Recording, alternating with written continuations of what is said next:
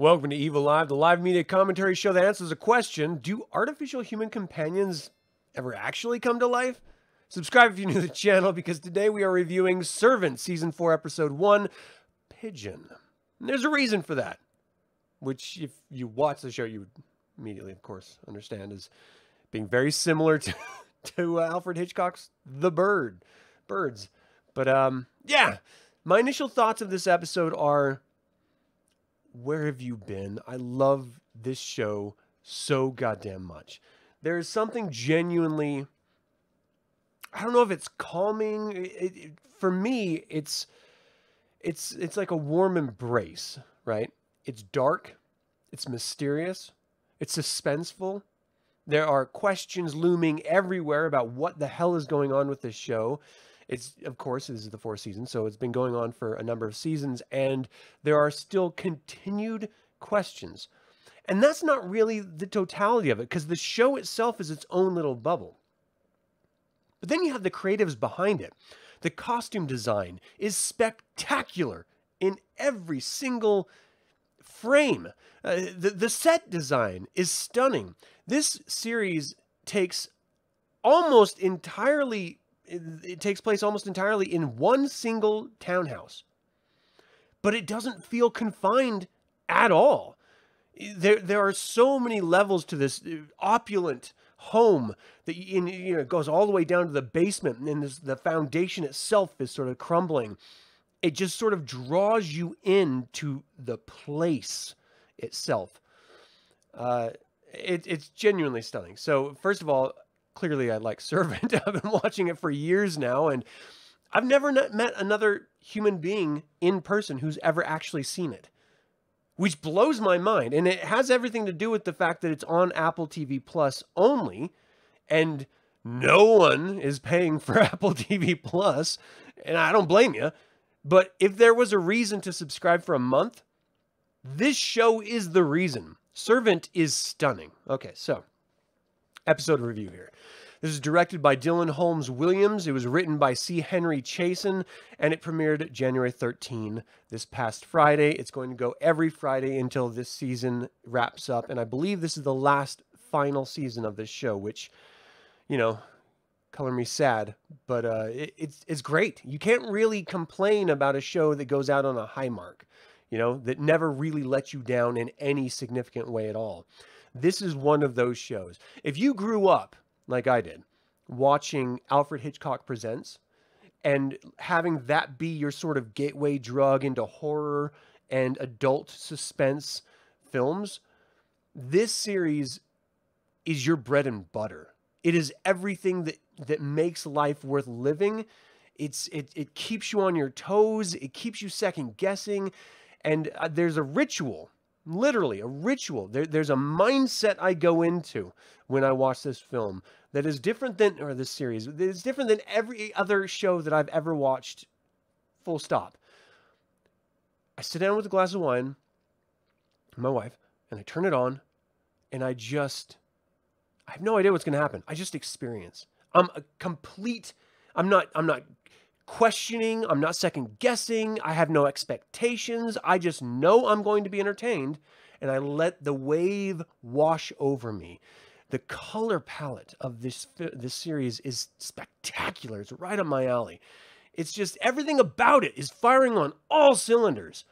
And I just cannot understand why more people aren't watching this series. It is so amazing. Okay, that being said, so then the synopsis is, as a paraplegic Dorothy is welcomed home, the war between Leanne and the Church of Lesser Saints seems to be reaching its peak, a sort of fever pitch, as you will.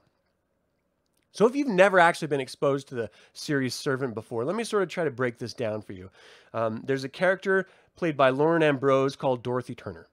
She, in a moment of, after having her first child, she was sort of going through massive depression, as many women do, and dealing with it as best she could. Her husband, played by Toby Kebbell, played by Sean Turner. The character is Sean Turner. Toby Kebbell plays him. He's a husband. He's a chef, a professional chef, and so he was out doing, his job. Dorothy is normally a TV news reporter that's sort of climbing the ranks, and she's, extremely good at what she does, and her career is her life. But of course, they got pregnant, and so she has to sort of tamp down and focus on, dealing with that. But again, postpartum depression is a real goddamn thing, and it's not every woman experiences it, and certainly not everyone who experiences it in the same ways. And in the story, Dorothy, she almost sort of becomes a zombie. She goes kind of numb. She's fulfilling these motions that she has to fulfill. And in a moment of lapse of memory or whatever, she totally accidentally leaves her child out in the car. And the child then dies of just exposure, just being out without any support, without any food or anything. And ultimately, the worst possible ending, the child ends up dying.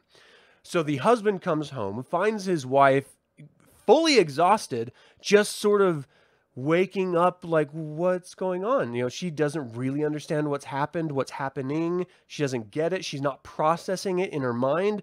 She is sort of reverted in order to protect her own self and her own sense of sanity to not remember what she actually did. That's the setup of this show. Pure horror.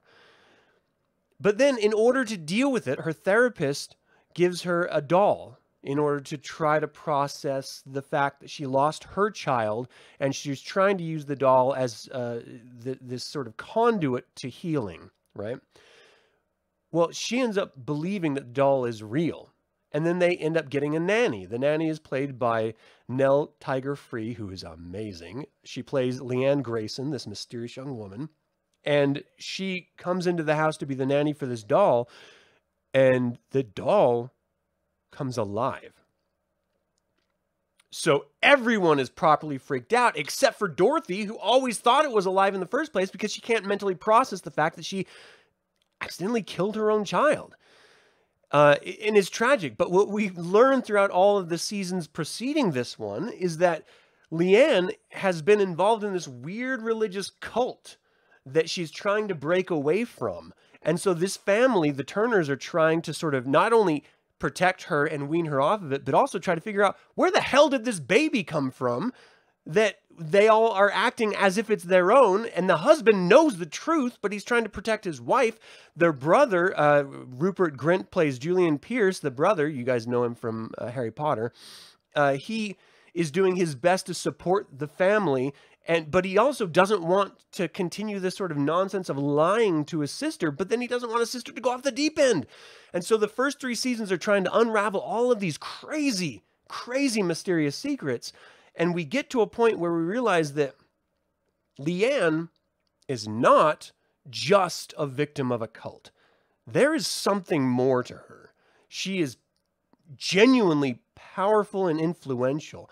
And so there's been some homeless kids who have sort of taken over the park that's not, like a block away from their home.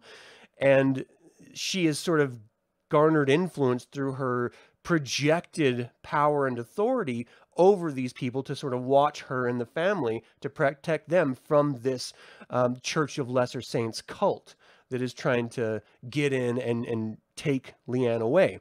But it's not just that. It's also the idea of who is this baby and where did Leanne get this baby? Because she's clearly not been pregnant before. At least that's what we're led to believe.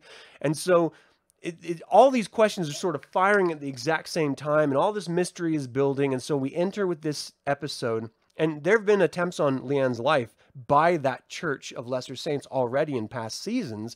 And so we open with, at the end of last season, Leanne has been punishing people who try to get her out of the home or get her away from the baby. And that includes Dorothy. And so Dorothy fell/pushed off the top balcony of her home, fell 2 stories down to the ground, damaged her spine, and she's been in the hospital. Is sort of the setup for this first episode. And so she's finally coming home. And so Leanne is doing everything she can to sort of get the home ready. And of course, Sean is out doing his TV chef gig, sort of a Gordon Ramsay type deal, reality shows and such. And so he's off doing that. She's home with the baby, we still don't know who the hell this baby is. It sort of goes from being a real baby to a fake baby, depending on who is watching it and what the circumstances are around it. It's very, very confusing and crazy, but it's amazing. And so she's doing her best because she genuinely wants to be a part of this family in the capacity of seemingly a nursemaid or like a, like a live-in daycare person, but infinitely more than that. She wants to be ingrained in the soul of the family, like a part of it, And so she's doing everything she can to get the home ready for Dorothy to come home. And then the threat of this Church of Lesser Saints cult comes around again. And so she goes outside to get some flowers out of the trunk that were left there by the brother of the family car. And then she sees these cult members start to sort of crowd around her. And so she does everything she can. And the entire first main portion, like 3/4 of this whole episode, is her isolated within this SUV or RV sort of car, trapped because outside of it are all the cult members trying to get in and get her. And it's this sort of panicked survival mode sort of framing. The camera work in this is unparalleled. The cinematography in this series is great normally.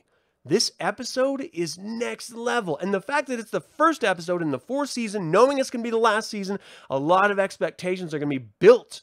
We want this to be truly amazing. Sorry, I didn't go to the next scene here. We want this to be truly, truly amazing. And so we are sort of sitting here with expectations, and they're all just being exceeded in every single scene. It is just beautiful. And, one of the things that I love about this show is that not just, I'm by trade, by profession, I'm an art director, basically a graphic designer ultimately. But so I have an eye for this sort of thing. It's how I make my living, And so watching this is an exercise in indulgence for me. It is so beautiful. Every frame is so perfectly set up and executed, and the camera work is stunning. And it starts with these insane camera angles that don't really logically make sense, but you get these single take camera cuts that are just fantastic, going through the windshield into the cab of the car and then out. You're getting this sense of confinement within, and then as soon as the camera leaves the inside of the truck, you get this sort of open expression of this autumn environment, which is visually seductive but terrifying because there's this cult all around her. The musical score is top notch. The acting is amazing. Everything about this first episode is glowing. It is just so stunning, and it's not just the wine talking. I'm 99.9% sure. I'll leave something open for that just in case. But genuinely, it's amazing. And so finally, she figures out a way that the cult members all abandon her because she's honking the horns and the neighbors are coming out and stuff. So she finally gets back into the house. Dorothy finally comes home. Dorothy wants nothing to do with her because she clearly believes that there's something evil about Leanne. And we're, as an audience, sort of leaning on that as well. Like, there is some power to her. And the only reason why the cult members were allowed to, sort of crowd and sort of trap Leanne is because all the homeless people in the park were all rounded up. So we know that there's outside forces actively trying to isolate Leanne so that the cult can then come in and contain her. So there's a constant level of fear and tension from without. But then again, within, whenever anyone tries to separate Leanne, whether it's the family themselves or someone outside the family, from the baby or from the family, the Turner family, they end up being hurt, like Dorothy, or killed. So much gravity around that fact is that there's a mummified corpse in their walls because someone tried to remove them. So it's just so good. Everything about this is genuinely stunning and amazing. And I cannot every week wait for the next episode whenever the seasons are back on. And knowing that this is the final season, I am holding my breath for the next episode and any answers that we're going to get. But outside of just the actual story and the incredible crew that is putting together this amazing, amazing story, are the producers. So they're allowing brand new filmmakers, brand new directors to come in and cameo and have their vision expressed through the script that's written. And so this is an opportunity for up and coming suspense directors to really make a mark. And you don't see that normally. People are so protective about their intellectual properties that they don't want anyone else to touch them. You know, we see Disney constantly firing directors because it's not their vision of what Star Wars should be, for example. But in this particular case, M. Night Shyamalan and I'm going to look really quick. Just give me a second to pull up my notes here. Of course, I don't have my... Come on now. Tony Basgallop. I hope I said that right, but I don't think I did. He created this show, and he's really the name that's behind it. But M. Night Shyamalan came in and sort of is helping executive produce, and so he's the sort of famous person that's, you know, sort of driving this train, as it were. But they're giving other directors opportunities, brand new directors, opportunities of, you know, different backgrounds of individuals, different ethnicities, different genders, just to allow them to explore this sandbox. It has never fallen flat. It is always fired on all cylinders. And you can't say that about any other series. Sometimes you have episodes in other series that are straight up garbage, or they didn't make sense, or they didn't feel cohesive with the rest of the season of whatever the series was. That has never happened in 3 seasons of Servant, ever. It has always been held to a standard that is so far beyond every other series out there streaming that it's almost like it should have failed by now. It should not work. And it always does. And I can't believe how consistent and emotionally driven this series is. I mean, genuinely, it is my favorite series, full stop, that is on. And that's talking about House of the Dragon. That's talking about Andor, Game of Thrones. I mean, Mandalorian. It's above and beyond everything else I have ever seen. And I desperately am in love with this series. It's so beautiful and it's so great. So this episode was just so primed to be amazing. And it, again, fired on all cylinders, and it worked perfectly. So as soon as Dorothy comes home, she's refusing. Leanne, Sean, the husband, is also telling her, look, you can't come and see Dorothy. You can't sort of take care of her, because that's sort of the role that Leanne has taken in the past. She needs her space, obviously, for obvious reasons. And that is sort of triggering Leanne. But now, finally, the homeless people came back.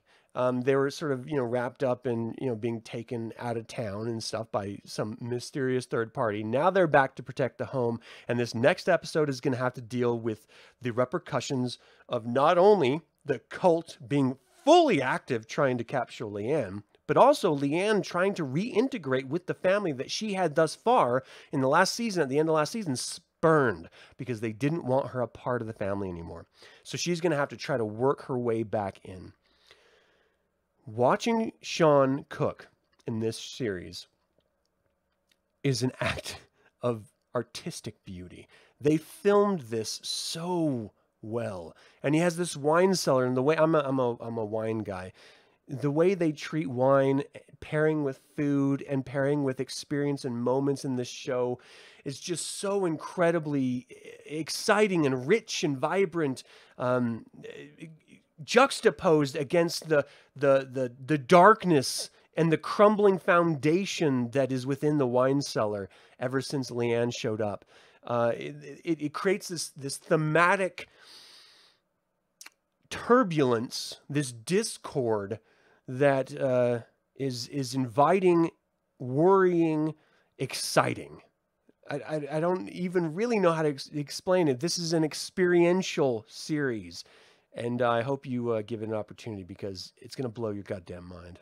At least I hope it did, because it blew mine. It is bar none the most amazing series on television. Of course, you have to like mystery and suspense. If you don't, then you're going to hate this. Anyway, there's a part where the pigeons come out in full force, seemingly controlled by Leanne, not overtly, but of course, they're here to protect her in some weird fashion. And so there's sort of this, how would I frame it? This elemental force that Leanne projects and controls. She is learning more and more that she is in fact in control of this power. And so it doesn't seem like she is overtly making stuff happen. It feels much more sort of like The Omen, where the devil is watching Damien and sort of protecting him, and so bad things happen to people who try to hurt him. That's kind of the vibe I'm getting, where there's this sort of otherworldly elemental force that is looking after her and protecting her. And the pigeons all come in, namesake of the show, and very much, again, the birds, attacking all of the cult members and make them run away so that Leanne can get away. I didn't mind that it stole from Hitchcock, because quite frankly, I've been comparing this series to Hitchcock from the very beginning, and Hitchcock is a master of suspense and mystery, and that's what this series seems to be an homage to. And you can't be angry at that. You can't be frustrated by that. Not to mention it's a crazy old film that many modern audiences would never have seen anyway. So, there's that. In either case, I thought this was so incredibly good. It lived up to every expectation that I never even had, because after the first season, I was just open to whatever it was willing to present, because it's that goddamn good. My wife and I are both on the exact same page with this show. So I gave this 5 easily, not even a consideration, 5 out of 5 evil eyes. This is a brilliant series that you have to watch if you like mystery and suspense. You will thank me for it. I promise. That's going to do it for this episode, everyone. Thank you all so very much for tuning in. And as always, like it or not, evil spelled backwards is live. So get your asses out there and be evil. You owe it to yourself, really.